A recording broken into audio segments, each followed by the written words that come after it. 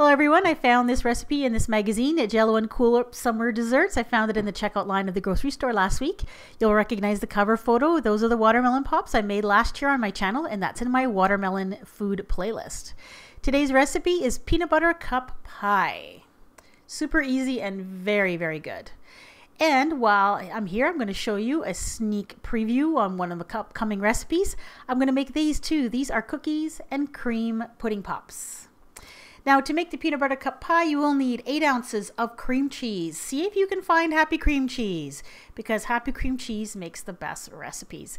Let the cream cheese come to room temperature and then place it into a medium-sized bowl. Add to that 1/2 cup of peanut butter. You can use smooth peanut butter like I'm using here, or you can use crunchy peanut butter. That's up to you. Blend those two things together until it is well combined. And then you're going to add 1 package, 3.4 ounces, 4 serving size, vanilla flavor instant pudding mix. Doesn't have to be Jello brand, can be any brand, as long as it's that size of package. Then add 1 cup of cold milk and beat that together with an electric mixer or by hand until it's nice and smooth and well combined. Now you're going to stir in 1 cup of Cool Whip. Now, for those of you unfamiliar with Cool Whip, it is a whipped topping that is oil-based. It's not dairy-based. However, you could use regular whipped cream for this. It would work just as well. Stir in that 1 cup of Cool Whip, and once it's combined, you're going to spoon it into your prepared crust. This is a store-bought crust. It's a shortbread crust.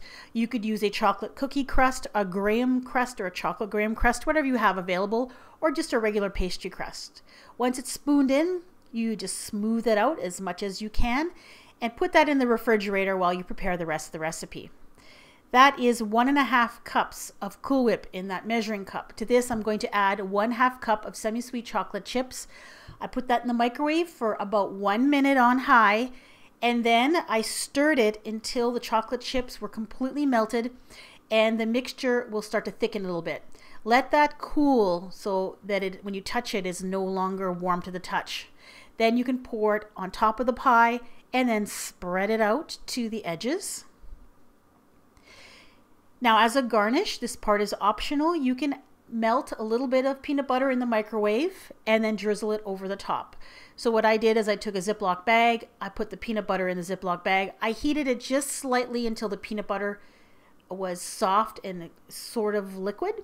Cut the hole in the corner of the bag and just drizzle it over the pie.